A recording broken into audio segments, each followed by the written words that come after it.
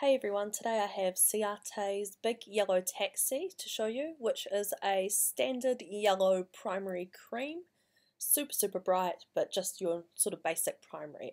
I'm just going in and adding my first coat. It is a little bit streaky, but nothing too bad. I mean, you tend to expect that from a yellow polish. I'm going to fast forward you through the rest of this coat and show you what it looks like at the end.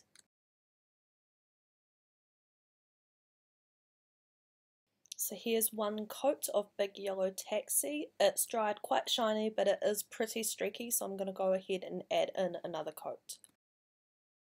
So I'm adding my second coat now, and that is evening things out quite a lot, but there's still a little bit of streakiness, so me being me, I want to add another coat after this. I just want to say I really like the Ciaté brushes. They're like quite wide, but they're a little bit shorter than the OPI brushes, so they sort of give you good control over the application. So I'll fast forward through this coat and be back at the end.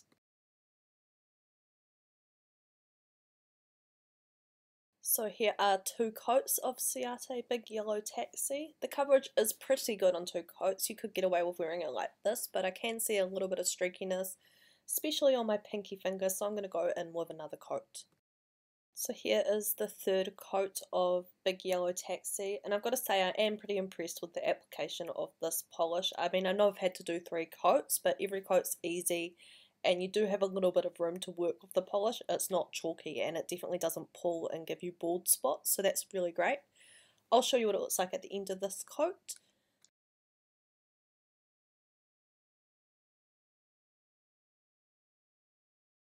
So here is 3 coats of Big Yellow Taxi before I've added my top coat.